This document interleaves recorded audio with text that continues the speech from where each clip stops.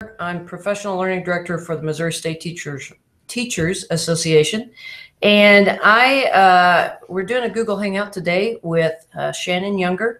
And Shannon is a new professional in Jackson School District. And we're gonna talk about a blog post that she wrote for MSTA a couple weeks ago, and it's going to air on our website coming up, I think, later this week.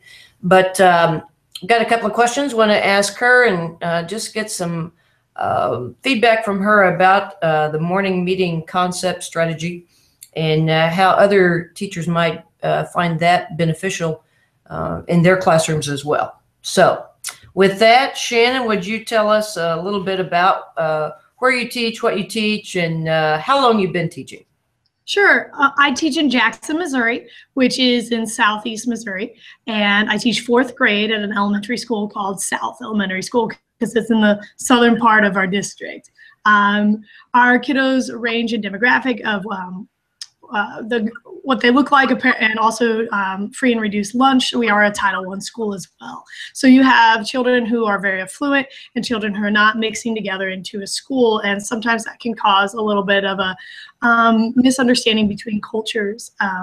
So it's a fun school though. I have a classroom that's all superheroes and they really love that. And I just really enjoy being there. This is my 6th year teaching. I've taught in Illinois, North Carolina, and now Missouri. Wow. All right. So what, well, I'm going to ask a loaded question. Which state do you like the best? I definitely love Missouri. They treat their teachers really well. They really have a heart for their kids, and MSTA is a wonderful program. So I definitely love being in Missouri as a teacher. Awesome. Awesome. Well, thanks. And I didn't realize that you had the experience in the other states. That's it's good to know. So this is, you're in your 6th year? Yes. Okay. All righty. So where did the idea for the morning meeting come from? Well, when I taught in North Carolina, it was actually a program that I think is called Second Step that we were required as a part of our curriculum to do. And when I moved into Missouri about 3 years ago and went in to schedule my, all the things you have to do within a day of 4th grade, I really there. And I was like, oh, I didn't really enjoy the program that I did there. I'm going to take a year off. And I ended up taking 2 years off and realized there was a lot of drama happening in my classroom, just unnecessary. He's kicking my feet. They're doing this. The tattling got really high. I mean, you think in 4th grade it wouldn't increase to that degree, but it was taken away from our education. And I got to the point where I was thinking, maybe I should just do an experiment. Nobody else does it in our district, but just try a morning meeting, 10 minutes in the beginning of the day, and see if that would be an effective fix for all of these different little nitpicky things that happen throughout our day.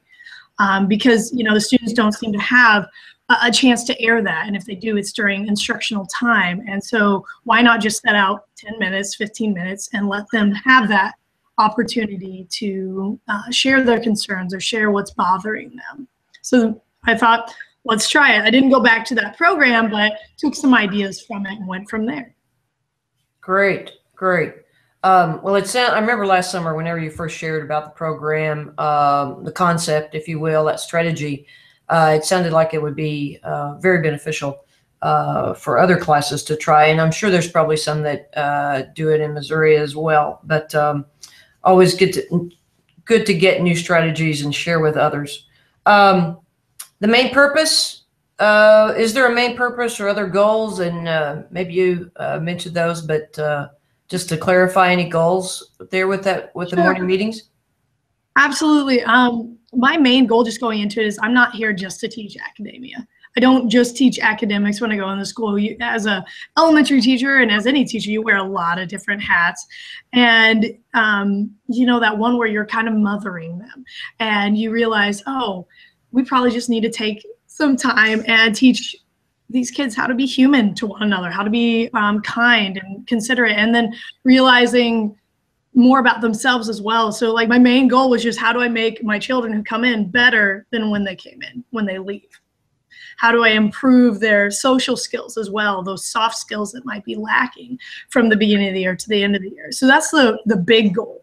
But the little ones are, how can I read myself and know what my body's trying to tell me? Like if I'm angry, what are my triggers and how do I recognize those? It's just that simple. I mean, if I'm a kindergartner and I'm angry, how can I know that I'm angry? Well, my fist might clench or my face might get hot. And then going from there, but just the most basic step of, how do I know I'm angry? What do I do with those anger feelings? How do I quiet those voices in my head that say, ooh, I really want to hurt that person because they made me feel upset? So there's the aspect of, okay, how do I know myself? And then how do I treat others? So those would be like the two peers underneath it of kindness towards myself and understanding myself, kindness towards others. Because when you're in 4th grade, you're still very much, I mean, even as an adult, you're still very much centered on yourself. So I want to broaden the horizon and think, okay, what about that person? I wouldn't like it if somebody kicked me in the shins when they were mad. What should I do now? Should I just say sorry, or can I do something else to make it better so that it's not just, oh, I'm sorry, and I walk away, I didn't really mean it. Well, I'm sorry because of this. But there's also the aspect of bullying is a huge trigger word for a lot of kids, and they don't understand what bullying is and what that looks like. But they also don't understand they have a voice. And so I guess that's what the big thing of morning meeting is that it's giving children that voice. We teach I feel statements where they say, I feel sad when you call me names because it makes me feel like I'm not worth anything. And having them able to pinpoint what's bothering them and being able to communicate that. So I would say the communication skills are very much hit and built on in our morning meetings, but that's almost not by design. It just comes out naturally. I don't have a book that I flip through. I don't have any curriculum per se. It's each year the kids have their own set of needs. Great, great. It's really interesting. So you've been doing this now 2 years, is that correct? Yes. You're in your 2nd year of this. What has surprised you, if anything, about this time during the morning meeting with those kids? And I think you say it's about a 10-minute time frame that you have the meeting. It always surprises me how deep the kids go. We've talked about this year alone. We've talked about losing a family member and the grief that surrounds it. And morning meetings can be really, really happy where we're all sharing positive things, or they can be really serious where we have some students who are so moved by something that they've cried. And it's, of course, I then contact parents to let them know, hey, I noticed this. So it's a great bridge between family as well. But it's the kids that say it too that surprise you the most. It's that child that you're like, I had no idea you were that deep. And they bring that out, and it's just, so we've covered grief before, which I never thought we would cover in a 10-minute period of morning meeting. We've talked about self-confidence issues. But what's really neat about this is that every child has the opportunity to respond. And so one kid responds about losing a family member, another might respond about it, and they start making these connections within the classroom. And you might see them later that day talking with that same person or playing with that same person, because now they've made that human-to-human contact. We all suffer, so let's join with those we suffer to support each other. And it's just so neat to see that in 4th grade. Awesome. Yeah, so that's probably the most surprising part. It's just sometimes I expect too little of them, and they just go way deeper than I ever would have imagined. Yeah, it's really neat, and it really I was in a meeting earlier before the time with you today, and honestly, that's one thing that came up in our meeting was just those times for those face-to-face conversations and just sharing with one another and getting to know each other, and where, what may be a big issue that's going on in our life at that time, that day, whatever. And I remember when I taught myself with middle schoolers, and just we had especially one day that was a very what I'd say a heavy conversation in an 8th grade classroom. But I noticed a significant difference in empathy among the students after that class that day. Just a greater understanding, just empathizing with each other better whenever some things were shared and discussions that were had. And you know, those are things that you don't necessarily plan for, but you know, one question may lead to another, and those things happen. And I'm sure that's what your experience has been as well. Absolutely. Yeah, it's so neat to watch. I had a pair of kiddos 2 years ago who hated each other at the beginning of the year, like absolutely mortal enemies. And at the end of the year, one of the parents come up to me and they're like, you know, my son came up to me and he was a very special child. He spoke very much like an adult, but he said, you know, he's kind of inappropriate at times, but I really like him. And they ended up being best friends at the end of the year. That doesn't happen every year, but it was so neat to watch them go from, I can't work with this person, I hate this person, to, hey, I'm hanging out with them after school and we're spending the night together for a sleepover. Like, okay, that's really neat. And that's such a cool testament of the growth within themselves as well. So. Exactly. But the amount of time that it took, so you have a 10-minute meeting.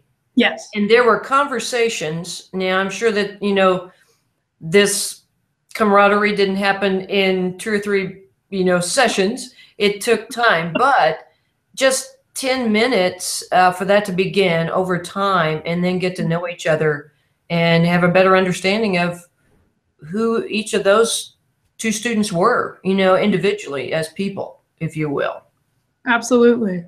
All right. So if a substitute is in for you, in the rare occasion that you have to take a day, sick leave day or whatever, does the class still have the morning meeting? They do. It's a lot less intense and a little more frivolous, but they still really enjoy the conversation. They either do just a simple question like, what makes a good friend? And they talk that out and find out the qualities of a good friend, and then pick, you know, which one they want to work towards that day. Or it could be, we do these things called town meetings. And, you know, I went to a board meeting, and it kind of dawned on me that, oh, wouldn't it be cool if the kids had the opportunity to share their ideas without like all these parameters around it and having to do it with an academic language? Wouldn't it be neat if I just said, okay, this morning you get to share anything you want, as long as it's school appropriate. If it's a complaint, you don't use anyone's names. We say, this person I know. And if you can be respectful about it, if we can, and then everyone else will get to share ideas about it. So they'll do a positive town meeting on those days with substitutes as well, where there's no negativity, because I don't want to put that on a sub to try and handle, because they don't know my kids, but they get to hear all the positive things that are going on in the classroom. So it's more of a celebration day. Sure. Good concept. And my guess would be, if it wasn't done, the kids would miss it. Yes. And, you know, it would probably, especially with having a substitute teacher in the classroom, it is so important to set the right tone. Yes. And, you know, they know what their expectations are and whether or not they carry them out. You know, I mean, you've established this level of trust with your students, which is terrific for one thing. And they know that you expect great things out of them whenever if you're happen and have to be out of the classroom, if you will. Have you had parent feedback about the morning meetings? I haven't had a whole lot, just because there hasn't been anything huge that comes out of it, except, you know, little friendships and things like that. But every comment that I do have is, we're so happy that you're doing this. We've never seen this before. My child talks about it when she comes or he comes home. And so it's just little comments of like, yeah, we like this, keep doing it. I'm not expecting to change the world, you know, in one day, but I figure if we grow our children towards the adults we wish we could be, or the adults that we wish we had in our lives, those caring ones that are empathetic and kind, well, then maybe their world will look a little bit better than ours. Wow. So it's really cool to see those little feedbacks from parents of, yeah, we heard about that and we really like it. But it's not like, Miss Younger does this, let's go tell the world about it. It's just, hey, it's cool, thank you. Yeah. So. Well, and, you know, I would say it also perhaps gives those parents an opportunity for further discussions about maybe the topic of grief, or, you know, being hurt by someone or whatever, and just some things that they can chat about at home, hopefully over the dinner table, if you will. Absolutely. Yeah. So whenever you first started, did you have any challenges? My biggest challenge was getting permission. I mean, when you're talking about taking time out of academic learning, you have to have a pretty good argument. And I used my year before. I said, you know, towards the end of the year, actually the whole second semester, it was very taxing on the whole class because we had 2 or 3 little girls who were really frustrated with each other but never knew how to speak towards each other in a way that would be actually moving towards a positive outcome. It just was a spiral. And, you know, I brought that up. I said, I think it'll reduce my office referrals. Not that I had a lot, but if I have a year where I have 1 or none, that is a successful year. Oh, wow. And I would rather have none every time. And I think administrators now notice that my classroom doesn't have as many come out. I mean, it takes something pretty severe to get an office referral from me, because all the kids that are in my classroom now know, okay, Miss Younger is going to give me that chance. And then I'll have to do this next steps of filling out my sheet, and my parents, anyway, that they have to sign. But what I had to argue is say, you know, I want to use my academic time. I want to use that instructional time fully. So in order to do that, it's kind of like when you hand out manipulatives to a child. If I hand out pattern blocks, I need to give them time to play with it before they work. So that's kind of what a morning meeting is. Before I expect them to get in a full day of learning, I've got to give them time to play. I've got to give them time to talk and express their ideas, because otherwise they're going to use all that academic time for it. So that was part of the argument. It was also that I think it will better our classroom environment. I think you'll be able to see a difference between my class and others because of that morning meeting. And so they gave me a year to try it out, and liked it. And so now our whole 4th grade in my school is trying it out this year. So just a cool little testament to that. But that was probably one of the hardest things, was getting permission for it, but then getting the kids to talk, to feel comfortable enough to share their ideas. And so we play this game called Flash in the beginning of the year. It's a getting to know you game, but it also gets all of them to talk. And you have to act like Flash, the superhero, and answer really quickly. But we just say favorite color, and then we're sitting in a circle on the ground anyway for morning meeting, and they all have to go around within 3 seconds and say their favorite color. Then the next kid says something else that they would share, and they go around the circle, so that every single child has that opportunity to say something. They realize, oh, this isn't as scary as I thought it would be.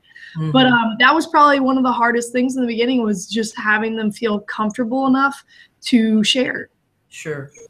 And that makes sense. It really does. But sounds like you started out great in doing that, and then having others, the other 4th grade classes, do the really strategy as well. Yeah. Awesome. Would you recommend this for younger and or older age students or classrooms? Have you had that conversation with other colleagues in your school or outside your school even? You know, we went to a PBIS conference in the summer, and actually somebody else in another district was presenting on morning meetings, and had that conversation with them as well. And I've talked with administration too, but this can work from kindergarten to 5th, I know for sure, in the format that I have. I think 6th, like middle school through high school, might be a little more challenging, and you might want to tweak the time down a little bit, since you only have them for 45 minutes to an hour.